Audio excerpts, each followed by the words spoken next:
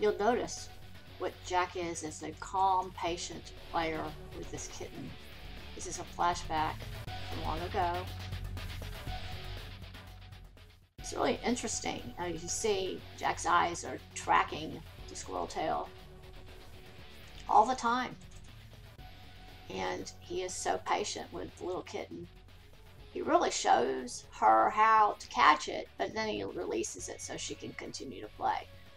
I think a retriever, as opposed to a Border Collie, might run off with it, but he is concentrating on her and the toy.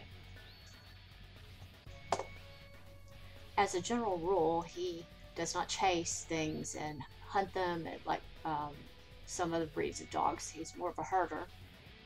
But here, he is stalking it with his eyes and keeping it engaged with her. It really is quite a sweet thing. They have a good relationship. He was born deaf, so we think he uses his eyes a lot more as a result, and feeling of sounds and stuff. But you can see here how he is almost hurting the tail with his eyes, and then hurting her as well. It's kind of, I don't know, kind of a mix.